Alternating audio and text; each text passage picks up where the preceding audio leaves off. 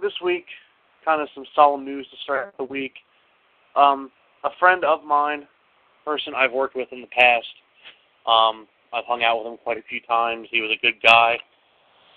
Actually spoke to his best friend today about it. But a good guy I worked with, Michael Verdi, or a.k.a.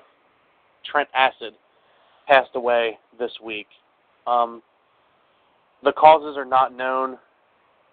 They are thinking it was probably a possible suicide because he was about to go to jail for a heroin possession from last year. He fell into a really bad time the last couple of years.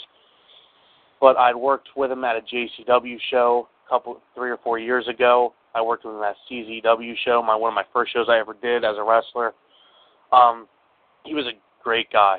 He had his demons and his problems like everyone else does, but honestly, Trent Acid was a great guy. Something you really don't see. His heart was as big as you can get. He would always do anything he could for anyone.